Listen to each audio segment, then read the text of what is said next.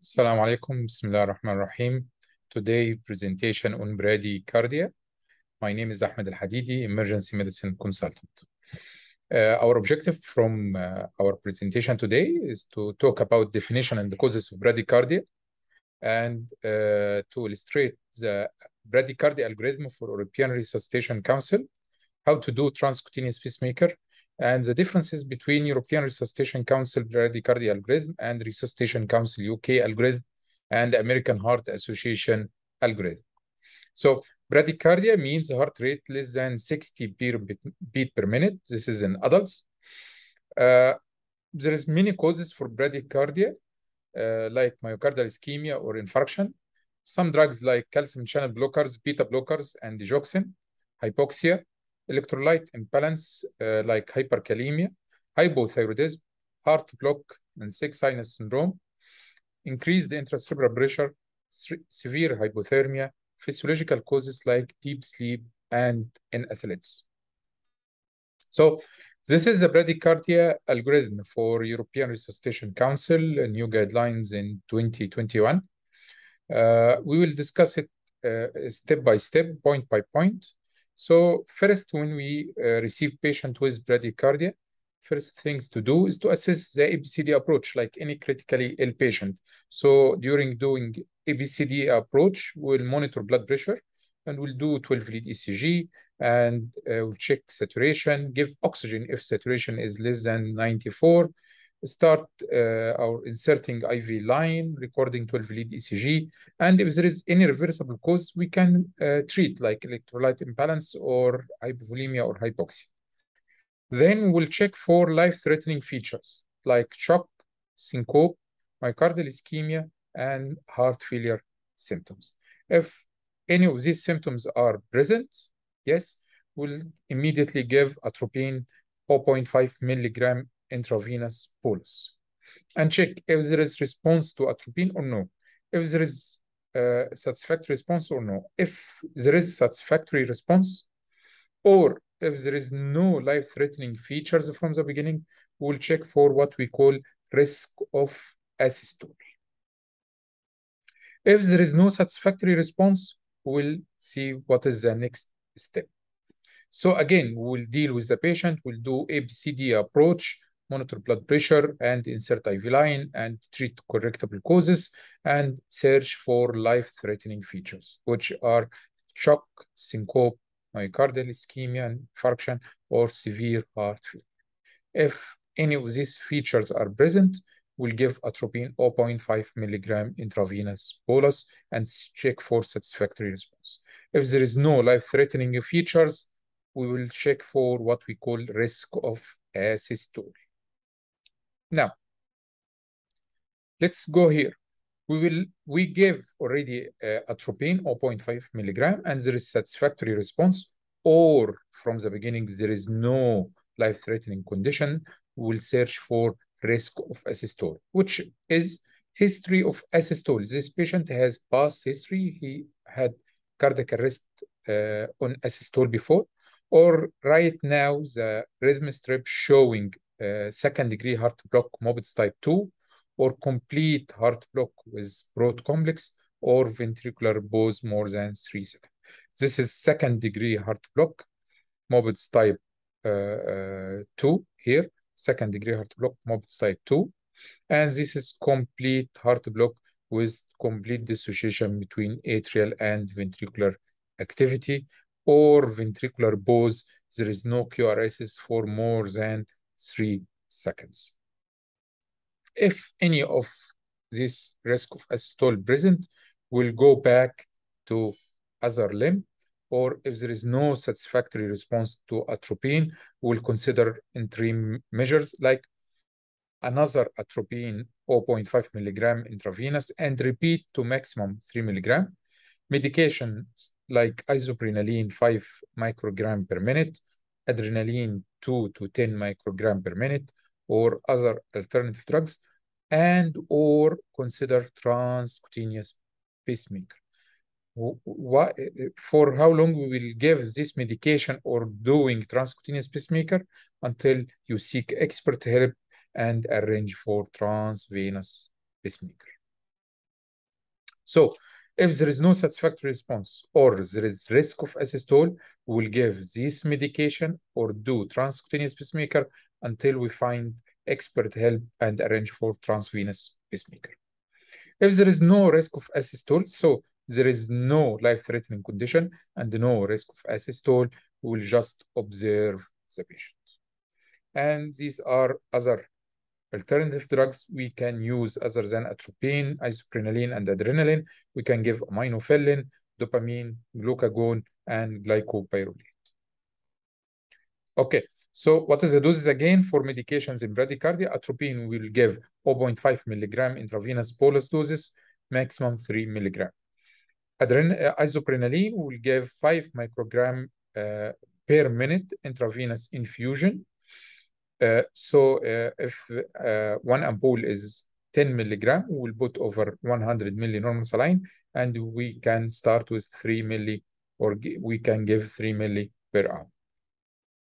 For adrenaline, 2 to 10 microgram per minute intravenous infusion, will again put 10 milligram ampoules. This means 10 ampoules of adrenaline over 100 milli normal saline, and give 1 to 2 milli per hour till 6 milli per hour. Dopamine infusion dose 2 to 10 microgram per kilogram per minute infusion. So for 70 kilogram persons, we'll give 8.4 till 42 milligram per hour. Aminophylline, we give aminophylline for bradycardia, specific bradycardia. We give 100 to 200 milligram per minute intravenous slowly, and specifically in patient with inferior myocardial infarction or patient post-heart transplant where atropine is contraindicated as it might increase the bradycardia and might even cause sinus arrest, and patients with spinal cord injury. These 3 indications for aminophylline IV slowly. Glucagon specifically in patient with beta blocker overdose or calcium channel blocker causing bradycardia. We give 1 milligram intravenous dose. As a pacemaker or pacing of the heart, there is many causes, many ways. There is non-invasive pacing like percussion pacing, where we elevate our hand, our fist, closed fist, around 15 to 20 centimeters above the patient chest, and just doing percussion over the pacing, over the center of the chest, as if we are tapping over the sternum. And in the same time, we are monitoring the rhythm. Of course, this now is almost obsolete because the other way of non-invasive, which is transcutaneous pacing, is available almost in every emergency department and every ICU right now. Other invasive pacing, either temporary or permanent pacemaker. Temporal pacemaker, we will insert a wire through central venous system to reaching the heart and start temporary intravenous pacing, or even permanent pacemaker, permanent transvenous pacemaker. We will insert the battery itself below the left clavicle of the patient. If you want to discuss more transcutaneous pacing, the principle of transcutaneous pacing, we do pacing of the heart through the adhesive pads. We attach the adhesive pads to the patient bare chest and use the manual defibrillator with option of pacing to start pacemaker for the heart. How we can do it? We just need that manual defibrillator with the option of pacing and the adhesive pads. We start option of pacemaker, open the pacemaker, which will give us 2 options, either rate and current.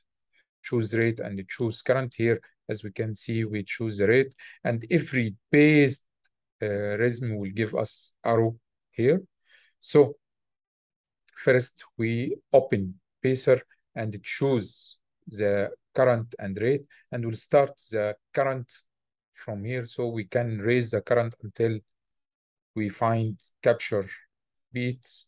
Like here, you will find pacing spike, then followed by QRS anti-wave, pacing spike, QRS anti-wave, pacing spike, QRS anti-wave. Here happened when the current is 70 milliampere current. So every spike followed by QRS anti-wave, this is capture beats. Of course, we need to compare electrical capture, like we can see here on the monitor, with mechanical capture, so we can check for carotid pulse and check if the rate on the patient itself, pulse rate, is the same or almost the same like this pulse rate. Other defibrillator will give you option of pacer with the mode option, which is demand mode and fixed mode. Difference between demand mode, it gives 70 beat per minute. This is total heart rate. So if the patient own rhythm or own heart will beat around 30 beat per minute, it will complete the total heart rate to 70. Fixed mode will give 70 beat per minute, whatever if the heart of the patient spontaneously depolarized or no. So if the patient own rhythm is 30 beat per minute, he will give him also 70 beat per minute. If the patient own rhythm is 70 beat per minute, we will give him again another 70 beat per minute. This fixed mode is only used if there is any electrical interference or during operation and using of diathermy, or sometimes during transfer with the ambulance and fear of electrical interference with movement interference. To check Resuscitation Council UK algorithm, you need to see if there is major difference or no. This is the algorithm for Resuscitation Council UK. If you can see here, this is for adult bradycardia, starting with ABCD approach, is the same as ARC. Give oxygen if needed, and monitor ECG, blood pressure, saturation, and do 12 lead ECG, and search for reversible causes and treat any reversible causes. Then check if there is any life-threatening signs, shock, syncope, myocardial ischemia, and heart failure. All of these are the same as ERC. If there is any life-threatening signs, we will give atropine 0.5 milligram intravenous bolus and check if there is satisfactory response or no. If there is no satisfactory response, we will give medications. Atropine, again, repeat atropine 0.5 milligram, maximum 3 milligram. Then isoprenaline 5 microgram infusion, or adrenaline 2 to 10 microgram per minute infusion, and another alternative drugs almost the same, aminophylline, dopamine, glucagon, and glycopyrrolate, and or do transcutaneous pacemaker until you have expert help and arrange for transvenous pacing. If there is no life-threatening signs, search for risk of asystole, recent asystole, Mobitz type 2 heart block, or complete heart block, or ventricular pause more than 3 seconds. If there is any risk of asystole, go to the other limb. If there is no, just observe. This is the same typical algorithm for European Resuscitation Council, is the same as Resuscitation Council UK.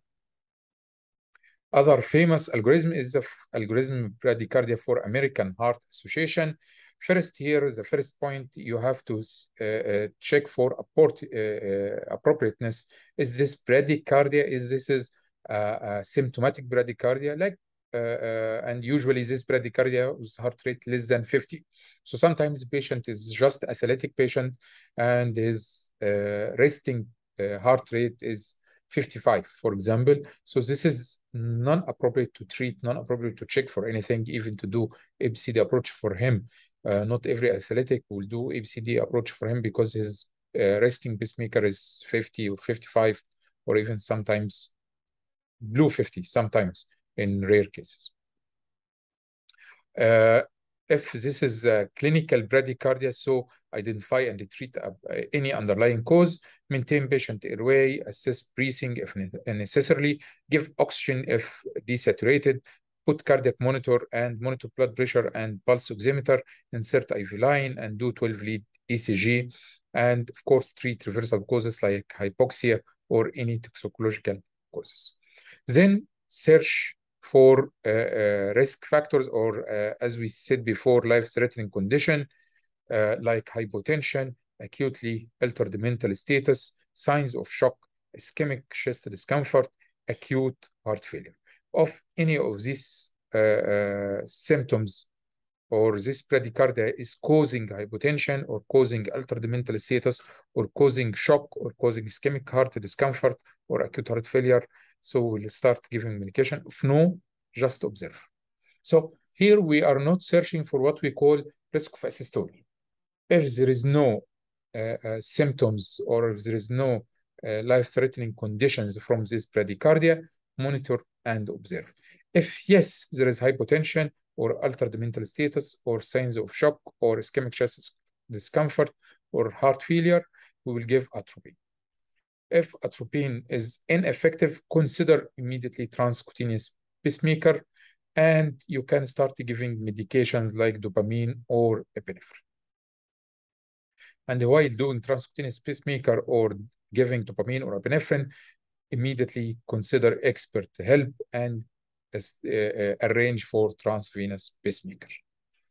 So here we will give atropine, transcutaneous pacemaker, or you instead of transcutaneous pacemaker, if atropine not effective, consider a dopamine, or transcutaneous pacemaker is not available, you can give dopamine or epinephrine infusion. The main difference here is atropine dose is 1 milligram, not 0.5 milligram. 1 milligram bolus and repeat every 3 to 5 minutes, maximum 3 milligram, I'm sorry. And here dopamine infusion dose is 5 to 20 microgram per kilogram. In other two algorithms, it was 2 to 10. Here, 5 to 20. Epinephrine dose is the same, 2 to 10 microgram per minute infusion. And the causes here, again, it's repeated myocardial ischemia and beta blocker, calcium channel blocker, digoxin, hypoxia, and hyperkalemia.